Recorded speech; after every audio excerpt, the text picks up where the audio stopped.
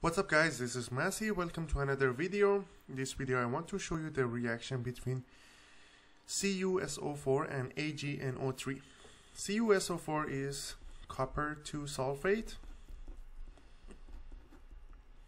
and AgNO3 is silver nitrate. So when they react, we're gonna have CuNO3.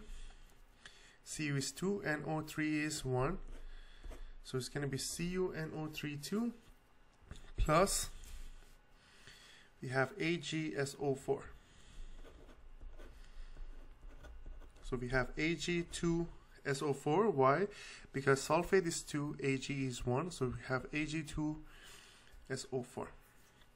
So we have copper nitrate, and AgSO4 it will be silver sulfate.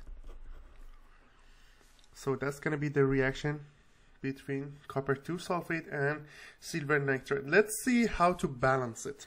As you see here, in the product side silver, we have 2 atoms of silver and 1 atom here. So I'm going to put 2 in here. And nitrate is going to be 2 and 2. That's balanced. We are good. Cu and Cu, we have 1 in each side. That's good as well. And SO4 and SO4 is 1. So that's balanced. It means that per 1 mole of copper 2 sulfate, we need 2 moles of silver nitrate in order to produce 1 mole of copper nitrate and 1 mole of silver sulfate. So I hope you enjoyed this video. Please leave me a comment if you have any question and I get back to you as soon as possible. Thank you for watching and have a great day.